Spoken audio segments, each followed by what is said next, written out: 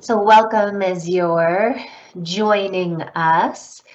We, Shannon Harris and I, are glad to spend this hour chatting about some of SLHS's changes as it relates to curriculum. Given that we are just at the strike of 3:30, I'm going to pause and let folks join and settle. But for those who are already here, welcome. If there are specific questions that you have, please feel free to utilize the chat function. You can also raise your hand and ask specific questions. Again, I'm kind of front of house. You'll see me and some information. For those who don't know me, I'm Dr. Rossi-Katz, Professor and Chair of Speech Language Hearing Sciences Department. And I have my trusty colleague behind the scenes, my co-pilot Shannon Harris, with us as well. She'll be monitoring the chat. So again, please include questions in the chat. Shannon already has provided some resources for you in the chat. Do be aware there's often a delay of about 10 seconds between what I am presenting and what you may be hearing. So in the event you ask a question and it's not answered immediately, it might just be caught in that bit of a time gap. But seeing as we're just past 3:30 and it looks like our attendee list, at least for the time being, has remained constant, I'm going to go ahead and get started. And the purpose of this town hall is really twofold.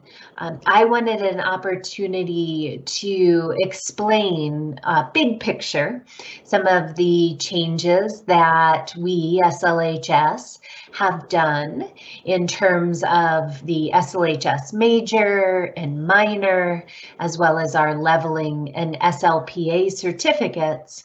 And I also want to spend a little time talking about what fall 2021 semester will look like as it relates to course delivery. So I'll start with some of the broader curriculum programmatic changes, and I'll do a flyover of what these changes are, and then I'll pause and would welcome folks to post questions to the chat and answer specific questions. And then from there, we'll move into course delivery specifically for fall 2021. And I have no doubt that those of you who are joining us today are aware that SLHS has put through and has been approved for some curriculum changes for the upcoming academic year. And we did so very purposefully, and really we're guided by some main objectives in revising the curriculum. Our curriculum, aside from some minor changes here and there, hadn't been updated in the last 10 years, which is not atypical, but it was certainly time to do a curricular overhaul of the undergraduate program. And the time was right, given that we are looking ahead to graduate program launch. Again, haven't gotten our official word on that, but all things going according to plan, we should hear about our accreditation status in early summer. So what were those guiding lights, if you will, in terms of making some curricular programmatic changes? Well, number one is we wanted to give students different opportunities to fulfill some of the university requirements, and that specifically is senior experience, which I'll talk about, as well as recognize some of the developments and advancements within the field that are important to include at an undergraduate level. One particular example here is we are going to offer, starting in spring of 2022, neural bases of communication class, a communication neuroscience class. And we have not ever had a standalone, dedicated 3-credit class that covers this important foundational topic. So that will launch in fall, or excuse me, in spring of 2022. Perhaps most useful for those of you joining us are the numbering changes and some of the naming changes that have gone into existing coursework. So what is provided for you is a conversion chart. So you see that conversion chart on the screen. Shannon has also provided links to this in the chat. You can find this conversion chart on our website. But what this is going to, on the left column, it tells you the number and name of the course pre-fall 2021. So these are all numbers. If you're taking SLHS courses this spring, these are all numbers that should look familiar. The equivalent course then is going to be listed on the right with respect to the new numbering and the new naming scheme. And I do want to assure you that we didn't just change names of the courses to change names. We are also doing kind of an overhaul and making sure that, you know, assessment techniques in those classes and the course outline have also been updated.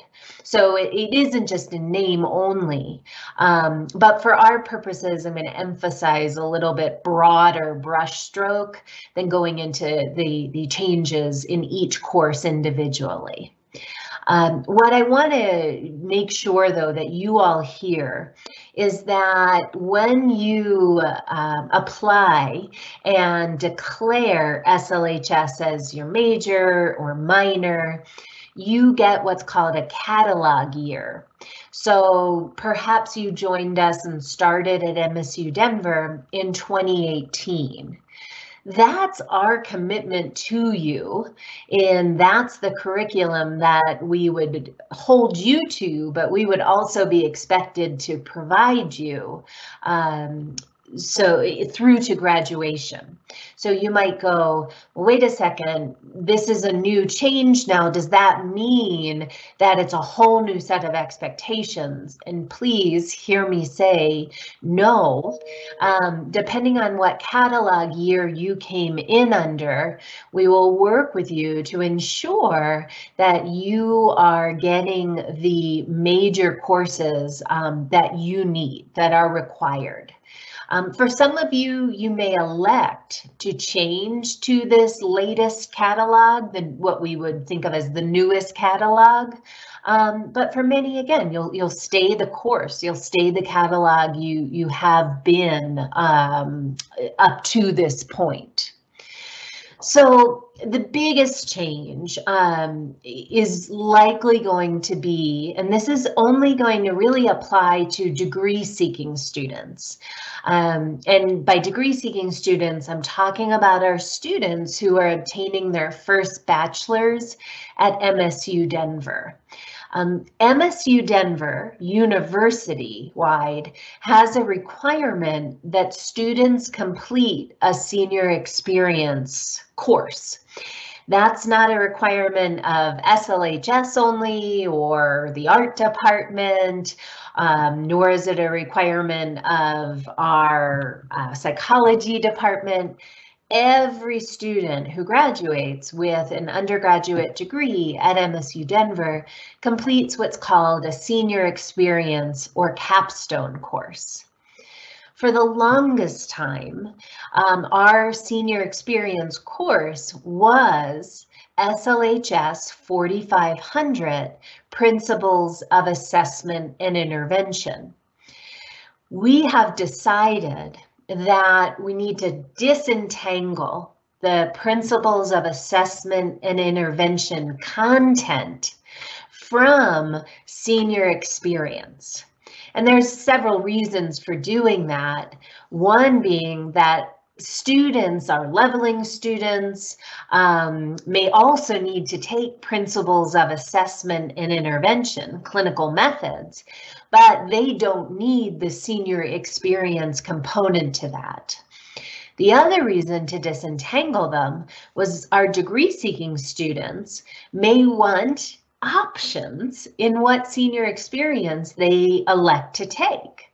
Up to this point, to do an SLHS senior experience, there was only one option. So now what we're really excited to kind of launch is that Principles of Assessment and Intervention will remain a class. That class is now SLHS 3300. But there will be another series of courses that students can elect, if they need to fulfill the senior experience requirement. And those options include the SLP assistant class. Many folks have taken our SLPA assistant methods class, but it didn't qualify as having senior experience designation. Well, now it does. So these are exciting changes and I think beneficial changes for lots of different folks. Another example is our peer mentorship with autism. So working with Dr. Santhanam's ISAAC program. Students participated in that opportunity perhaps, but they weren't able to use that as their senior experience or capstone project. So now you see two options within SLHS to complete the senior experience university requirement. And that's either speech language pathology assistant methods course, what we're now labeling as SLHS 4350, or signing up with SLHS faculty to do the senior experience or capstone under their direction, what's called 4300. Again, if you don't need the senior experience requirement, but what you need is the clinical methods or principles coursework, well, that class now exists separate from senior experience classes. Another good thing about this switch is we are now able to include all 25 observation hours, and many of you will know that at present we put these observation hours in different classes, and students oftentimes are piecing together or patching together these 25 observation hours in order to begin their SLP assistant practicum or prior to graduate school. So now, by having Principles of Assessment and Intervention as a standalone course, we are able to add those 25 observation hours under the umbrella of that specific class. In the event that there are some of you joining us who may be saying, well, wait a second, I only need Principles of Assessment and Intervention to finish, but it needs to have senior experience designation. What do I do? We have an avenue under our new curriculum for you to be able to get the content in the principles class, as well as offer it with a senior experience designation. And without going into too many details regarding that, what I would strongly encourage you to do is schedule with an SLHS advisor. And Shannon in the chat provided the schedule link. So you can meet with one of us and we can tell you how, by doing SLHS 4300, you can apply concepts from principles of assessment and intervention. So know that we have tried to think about or predict as many of these situations.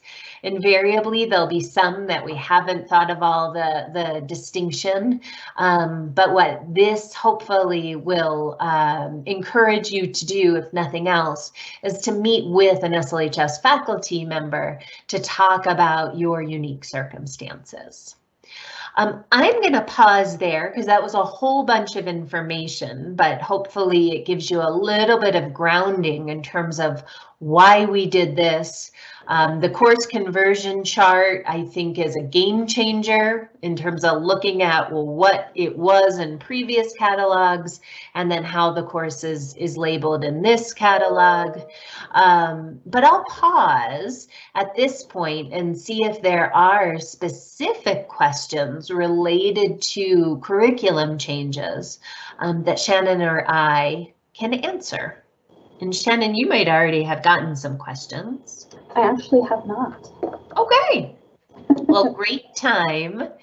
If you have questions as it relates to these curriculum changes, please don't hesitate to put those in the chat.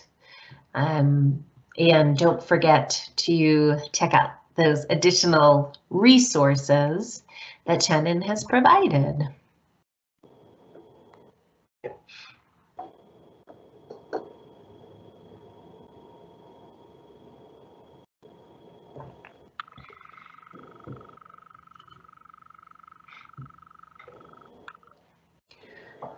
Well, I am happy to kind of keep going, but I certainly want this to be bi-directional, and the questions that you have, again, welcoming you to pose those questions. I'll leave lots of time at the end for general questions as well. Let me think as I look at this. Trying to remember, we did a town hall on Thursday as well with these same topics, and nothing is coming to mind of a question or comment that was brought up that isn't already addressed. But again, I welcome yours. Anything to talk about, Shannon, or are we good to talk about what fall will look like? I think we are good to continue to talk about what fall will look like. Great.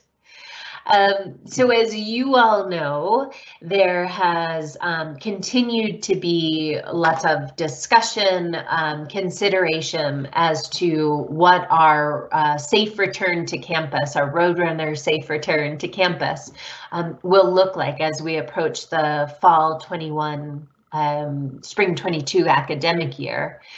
And rest assured that the university at large, as well as SLHS department, were really involved in very comprehensive discussions as to what suggested for fall.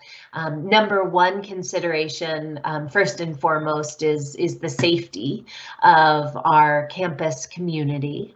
And then as we think about, other priorities, there's the priority among especially our SLHS student body and community to have flexibility in our class offerings. So university-wide, there was, students reporting back that they wanted to be, back face-to-face taking classes on campus. And we saw a little bit of that in informal surveying of SLHS students. But I think kind of the number one thing that came through to us was that students want flexibility. we know that SLHS students are balancing other professional and personal obligations. So we wanted to be very thoughtful and very proactive in how we can offer classes that give us kind of the best of both, if you will, live learning engagement as well as virtual learning. And prior to the pandemic, so academic years 18, 19, SLHS had been looking to having a bit stronger of a virtual learning presence. And things obviously, as it related to the pandemic, that became not an option, but a necessity.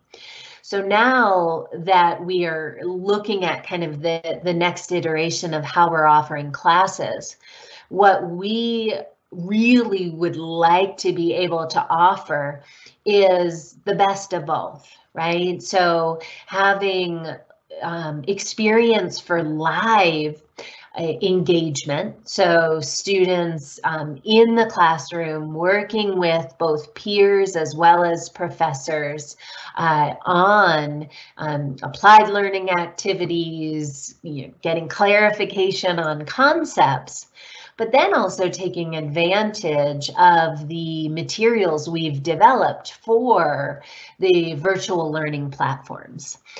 So what we hope we've landed on or very close to is a fall schedule that allows for this. So the best word to describe our fall 2021 offerings is going to be hybrid courses. And on the screen there, you see kind of what we mean by hybrid courses, because different people define things different ways. But a hybrid course, as we in SLHS are defining it is going to include both live instruction as well as asynchronous online learning. The live instruction, depending on the course, could be required face-to-face, or students would have the option of coming face-to-face or participating in live discussion through a platform like MS Teams. So we have, over the last semester, we have updated the central SLHS kind of department classroom footprint.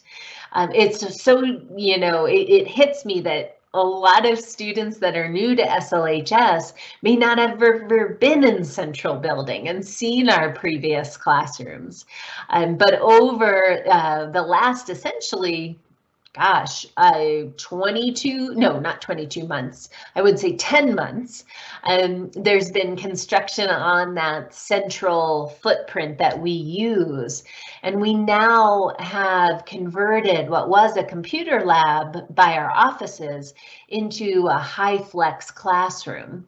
What this means is that students can be in the class with the instructor, but other students can be participating at the same time synchronously through a virtual interface like Teams. So there's monitors at different places in the classrooms, there's drop microphones, different places. So it's really slick in terms of what it allows. Now, that being said, some SLHS classes require kind of face-to-face, hands-on experiences to really make it an optimal learning environment. So there are some SLHS classes in which a face-to-face component will be required. But we're going to be very purposeful in terms of what are the times you are coming face to face, and then being able to augment that with asynchronous online learning. So on your screen, you see that the majority of what we're calling the SLHS core Now, there are classes that are not listed here, like language acquisition, nor are the senior experience classes that I mentioned, the 4300 and 4350. But the vast majority of SLHS core classes are listed. And you see that by using a hybrid delivery, we're able to kind of block schedule, if you will, SLHS classes on Tuesdays and Thursdays. So whereas historically, you may have come to diagnostic audiology twice a week for 75 minutes each, now by using this kind of taking the best of the asynchronous online and then building in the live instruction, we'll meet for diagnostic audiology one day in a 75-minute period. And again, you have the option of doing that in the classroom face-to-face or doing it through MS Teams. So it allows us, which is what we are hearing loud and clear our students wanted, more flexibility in scheduling, knowing especially ahead of time, kind of these are the day or days that I need to be on campus or available for interaction, so that they can then kind of work with the other aspects of their lives in terms of job and job scheduling. So there are 3 classes listed. So if you look Tuesday, Thursday, you'll notice that there are 3 classes with asterisks. And what these classes are is that a face-to-face in person sitting in the classroom is required. And these are going to be speech science, 2530, anatomy and physiology of speech, which is 3530, and then clinical phonetics, which is 3200, I believe. Yes, the numbers, I'm getting them pretty well, but always want to be sure I'm not goofing. So clinical phonetics, 3200. So if you were to take clinical phonetics in fall 2021, some of the content will be delivered through Canvas asynchronous, but you would also be coming every Tuesday, 9:30 to 10:45 to really engage in those experiences like transcribing with a peer, working with the faculty member, Dr. McGuire, to get kind of that immediate back and forth with respect to understanding. So those 3 hybrid, but require presence on campus. The other classes that are listed there, you have the option of doing the live portion, again, either with the instructor in the classroom, or you have the option of participating in that live component through MS Teams. And you know, it's not that you have to decide on doing it one way and that's the way you do it for the whole semester. One thing we heard clear from our students who commute was that sometimes, you know, especially in Colorado with the weather that we've been having, it's not safe, right, to drive up for a class. So instead, if on that day the weather doesn't allow you to do that, you can participate then virtually in that live session through MS Teams. So we wanted to, again, put real care into, well, we want live instruction in these classes. What could that live instruction look like? Does it have to be requiring students to be there in person, engaging with anatomical models or software? Or is it more discussion oriented, you know, thinking about clinical cases that might lend itself to virtual participation if the student needs that? If you don't need it, again, please, we'd welcome, you know, all to come for the face-to-face instruction for those courses as well. So you see the schedule there. Again, language acquisition, we're going to run online, totally asynchronous. The instructor, if you're needing to take language acquisition, may offer some drop-ins. But for most here, I'm guessing that these are the courses within the major, the core, that are most kind of on your minds as it relates to scheduling. And you can see again on Tuesdays and Thursdays when those classes have the live instruction component. The other thing I'll note, two quick things, we are kind of holding the 12:30 to 1:45 block. So that we have time when we can come together as a larger community and, talk about the graduate program and where we are as it relates to the graduate program.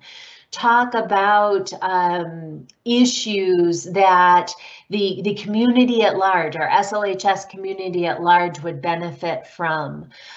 This also gives our NSSLHA group some openings to schedule speakers and other kind of events so that you all may have the option, hopefully, in participating in these.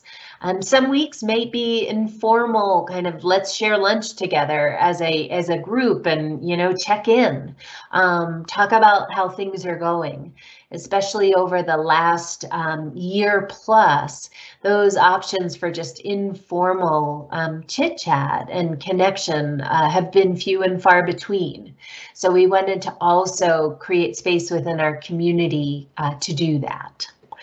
The final thing I'll say before seeing about questions is if you're wondering, well, how do I know if a class has a required face-to-face component or if I have the option of participating either in person, face-to-face, or through MS Teams?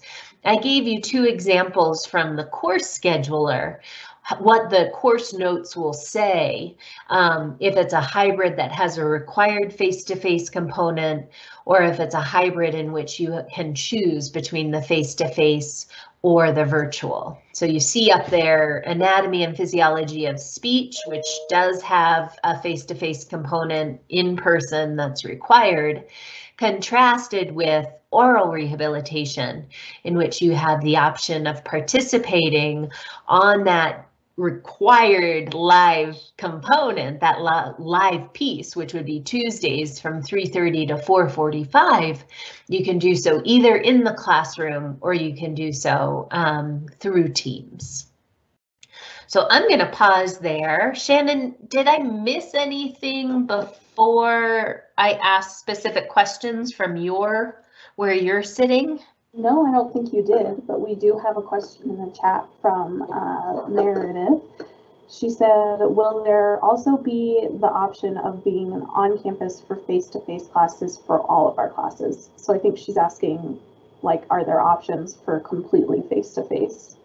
So exclusively face-to-face, and I'm guessing that means like no asynchronous learning, and all classes are going to have some asynchronous learning component to them, but the vast majority of the classes will also have a live instruction component to them as well. Again, and you can come in person to do those. Some you're required to do that, but you can also participate in those meetings virtually. But if I'm understanding correctly, and certainly I encourage folks to post other questions if I'm not, but in the SLHS core, there wouldn't be classes that are exclusively face-to-face without any kind of online component. Again, the online component is different than a strictly online class, though. I want to make sure that that distinction is coming through. It won't be, for the vast majority of our classes, totally online. It will be a blend between them.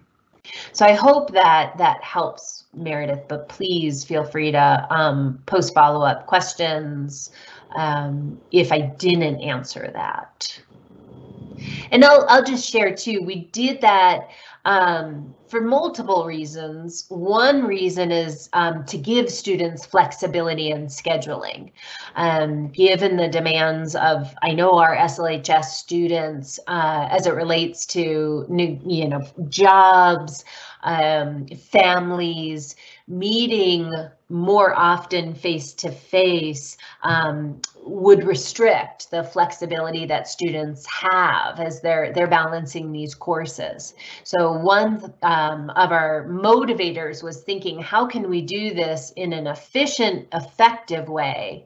And that ties into our second goal, which was over the last year, SLHS faculty as a whole have utilized a lot of important online teaching tools to make the async or the online portions as beneficial as possible. So I'll just use from my example, teaching anatomy and physiology of speech.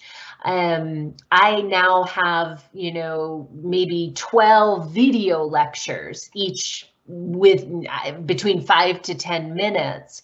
And those video lectures, you'll be able to look at, any time during the week. But then when you come to class, you'll really be able to engage with the three-dimensional models, and we'll be able to talk about, why these muscles are important for our discussion of anatomy.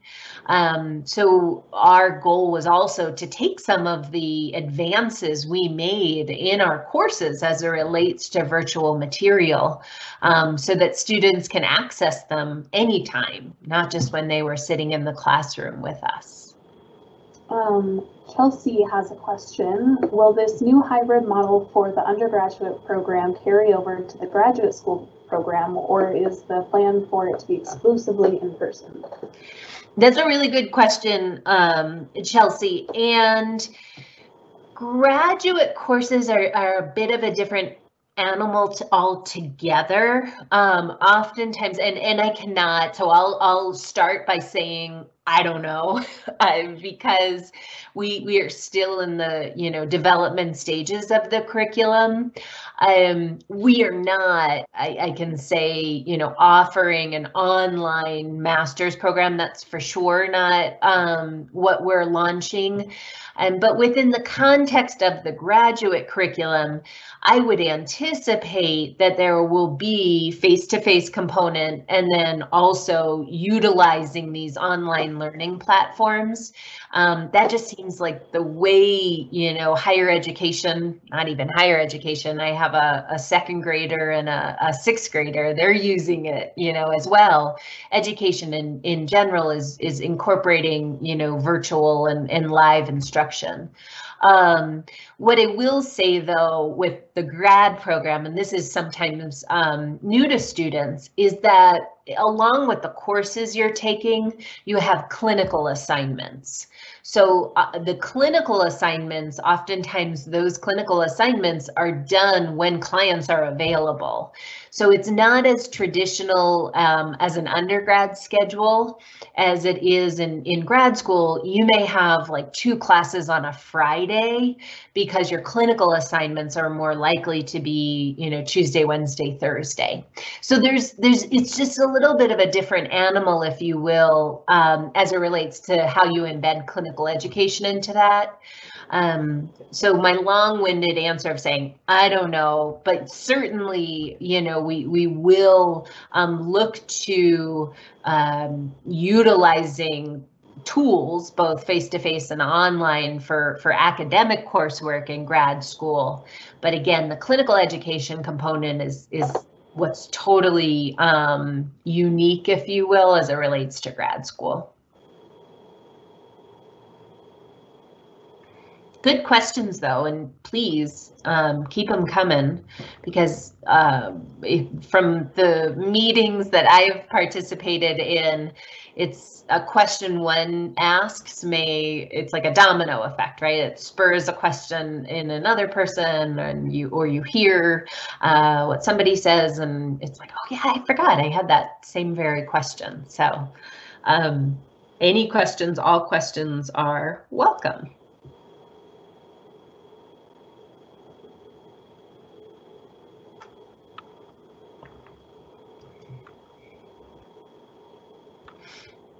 And hopefully, again, lots of information. My purpose was really to kind of divide it into two main goals. One, so you understand our curriculum changes, and then two, so you have a sense of what's ahead for fall 2021. We're already starting to offer this spring. Dr. Walsh-Aziz is offering a new class, Foundations of Disability Studies. And that class, she has students that are in the classroom, as well as students who are participating online live. And the reports to date, it's a fairly new class. It was a class that just started in mid-March, but students have been appreciating the flexibility that such a class offers. And given that these rooms are equipped to deliver courses in that way, right? Like there are drop microphones around, there's different views for students to see those who are online and vice versa.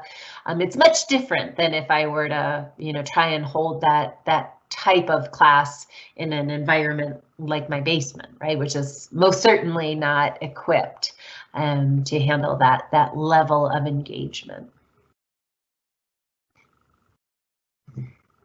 Other questions, Shannon, that you're getting?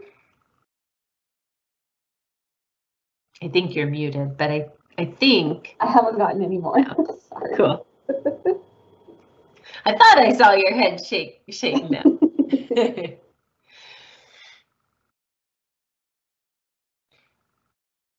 What do you think, Shannon? Is there anything that I didn't say that we've been talking about in one of our many millions of meetings about these changes, these curriculum changes? I mean, I think just paying attention to the course conversion chart and maybe having that pulled up while you're registering for classes, so you know what it used to be called versus, and so you know what you're looking for in its new title. I think that will just be super helpful for a lot of students. And then if you do have any questions, again, just schedule an advising appointment and they'll be able to help you out. No problem. Yeah, the course conversion chart, Shannon helped me design that. That was kudos to her, and I use it often. And I've been doing this curriculum changes since September. So I want to acknowledge and appreciate that, seeing these new numbers, seeing these new titles might throw you. And our hope is that using that conversion chart takes a little bit of the guesswork out of it. And it looks like Chelsea is also wondering, would switching our calendar year to the updated 2021 calendar be advantageous to applying and succeeding in the graduate school? So the question as it relates to, what's the benefit of changing a catalog year? On the face of it, no, the catalog year itself wouldn't, I think, put folks in any kind of position of advantage or relative disadvantage. I want to, so what I would suggest if you're, thinking about, well, would I change it? Would I not change it? Couple of things to be aware of, and I also will circle back because I want to remember to talk about what our prereqs for our grad program will be. And the first being when you change your catalog year, so this is for our degree seeking students seeking a first bachelor's in SLHS, it changes your catalog year kind of for the university at large. So it would also change the catalog for your minor, let's say. So you want to be really kind of thoughtful and would this be a benefit?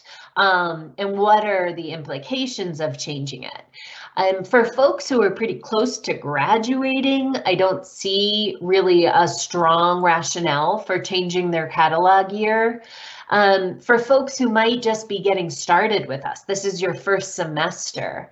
The relative advantage that I can see is that when you pull up like a degree progress report, the classes that it says you need are the same classes then that are appearing on the course schedule, right? Like your course conversion chart would already be built into the degree progress report.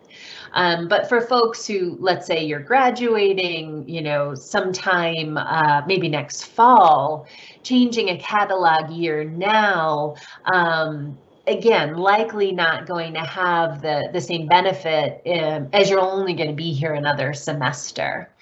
And I do want to make sure that everybody realizes if you do elect to go forward to the newest catalog, that change does affect everything, including your minor. So if there were changes between, let's say you were a 2019-2020 catalog and you were doing SLHS as your major and you were doing German as your minor, if there were changes in the German minor in 2021, by changing your catalog to 21-22, you'd be held to those changes in the minor as well. So that's something to be thoughtful about.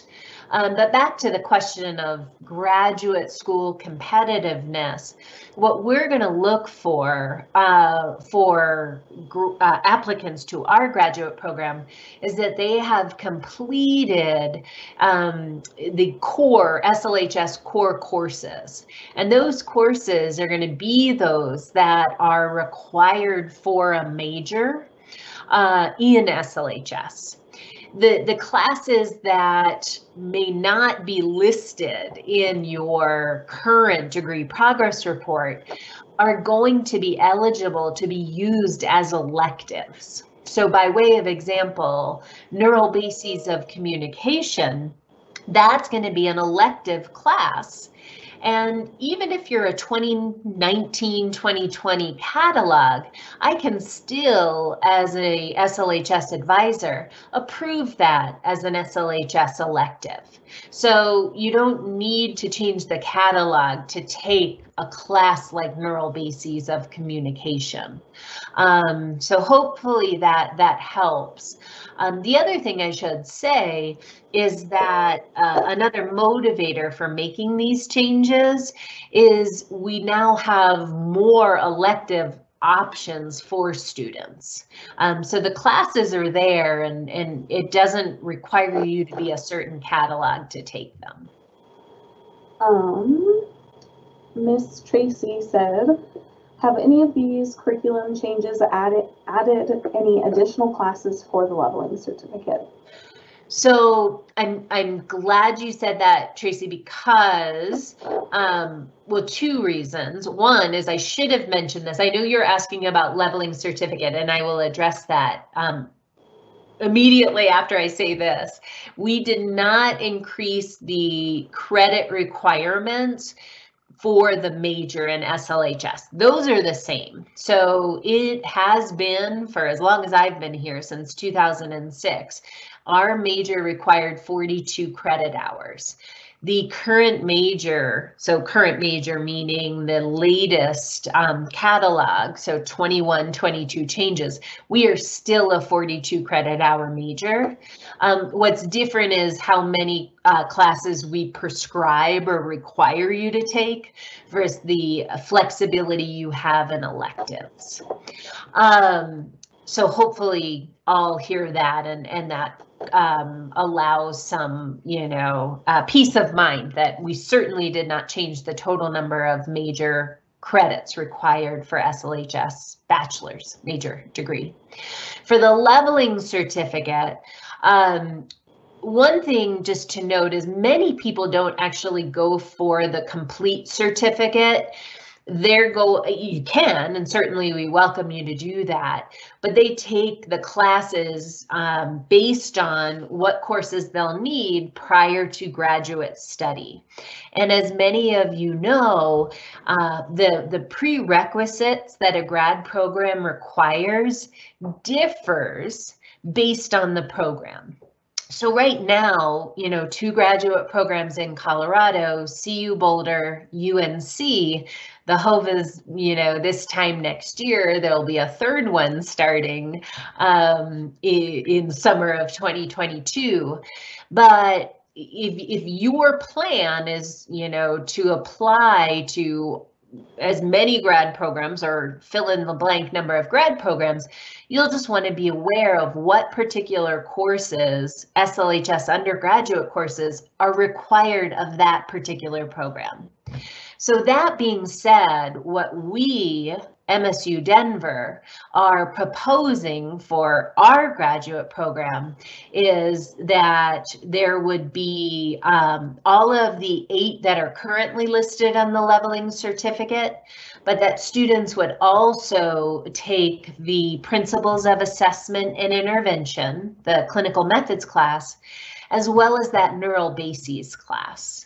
And that's because we, by starting our graduate program, we've really been able to identify, like, these are the skills that we want our students to come in with from undergrad so that we can be at this level in terms of beginning graduate work.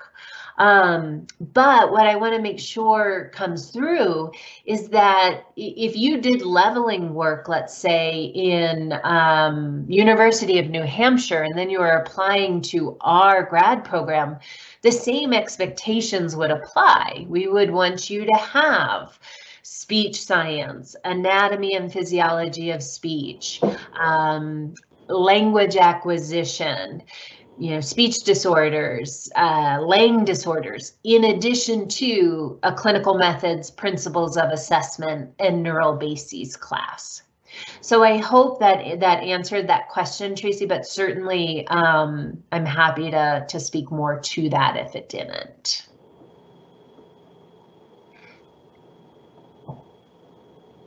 But I'm also very glad you reminded me too to say, because I think this is an important point, that the total number of credits for the major did not change.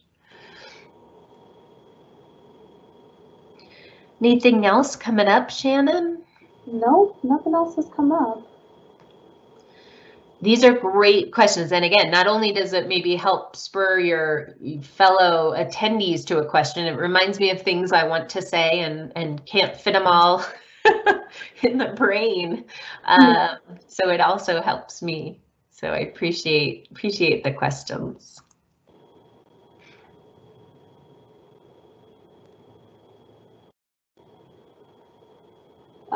I know one thing has changed. The leveling certificate and the SLPA certificate do not require the same courses anymore, correct? Yes, we have also looked at the certificates and classes that students may have been taking to use for graduate school. And again, that's the principles of assessment and intervention is a big one that comes to mind. That particular course wouldn't be required for speech language pathology assistant certificate. So there's a good amount of overlap still, but we really try, again, as we were doing this redesign, especially with grad program on the horizon, to think about what are the unique needs of each of those. The SLPA course, that deadline for fall 2021 just passed, which was this past Friday. But certainly those of you on the call still, the meeting still, we do offer SLPA both fall and spring semesters. That's a different course in so much as you have to apply for it. You can't just automatically enroll in it. But there's also really beneficial information about the SLPA certificate on the website. And some of you, could probably be a topic for a whole nother town hall, but there's also been move for ASHA, the American Speech Language Hearing Association. They also have started to put forth some guidelines about speech language pathology assistance. Colorado, our requirements as a state, again, this is not an MSU Denver, this is the state, Colorado Department of Ed. Our requirements in this state are actually stricter than what ASHA's guidelines for SLP assistance have been. So rest assured that our SLPA coursework does, meet the requirements within Colorado Department of Ed. And looks like Tracy also asked, are you offering any of these core classes in the summer? So I know in the past, including this upcoming summer semester, we're going to be offering SLHS 1500 communication sciences, but are we going to be offering anything else? So that's a very good question. And at present, the course, as Shannon mentioned, that we're offering for this upcoming summer is the Intro to Comm Science. There has been consideration, and again, it's kind of all hypothetical because we're now talking summer of 2022. But thinking about like a class like Neural Bases, maybe doing that as a part of term course, which is like an 8-week and end of the semester class rather than a traditional 16-week. Or potentially, what if we ran that class in the summer? But at present, we just haven't had the student numbers to support classes over the summer, meaning that the sections may have had 3 in them, which don't meet the requirements to run. But certainly if there is student need for such courses and we have kind of that critical mass, certainly we can consider offering, some of these upper division classes in the summer. And one thing to keep in mind as it relates to our graduate program, and again, this is all kind of with the asterisks that we get the accreditation official notice in June. We are going to start our program earlier, and by starting earlier, what I anticipate is a June start. Most grad programs, well, the 2 in the state start in August, but then they run through a second summer. Whereas ours would start, let's say, in June of 2022, students would graduate in May of 24 rather than July of 24. So we did that kind of purposefully so that our students, were getting finished and able to apply for fellowship a little bit sooner. I will say though, that summer classes that I recommend students consider, and thinking that folks aren't pursuing a minor, they're not doing the degree, they're doing more post-bac. But I would encourage folks to think about those ASHA prereqs. So those are classes like statistics, general biology, physics or chemistry, and I know I'm forgetting one, like a developmental psychology or child psychology course. Remember, those are ASHA requirements for clinical certification.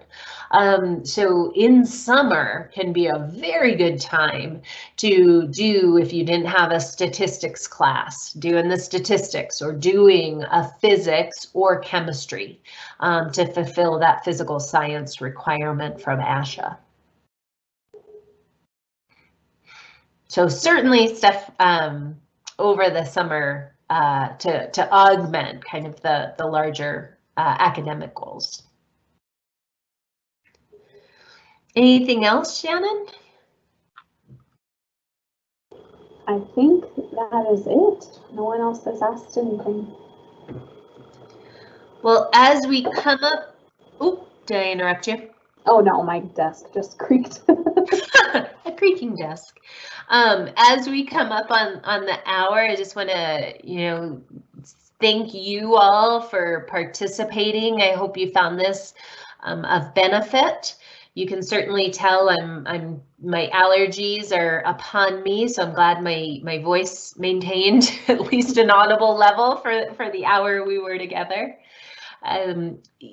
Again, there's great resources in the chat by way of links, and those include the course conversion chart. They include the schedule for an individual advising appointment. We are excited about these changes, but change in and of itself can be, sometimes hard to navigate in the beginning. So hear that we are here and look forward to working with you in really bringing these things to fruition. And thanks to Shannon for spending the hour with me in your new digs. Yes, no worries. Happy to do it. All right, y'all. Well, enjoy, if you can, some time outside in the lovely spring air, and I will hope to connect with you all soon.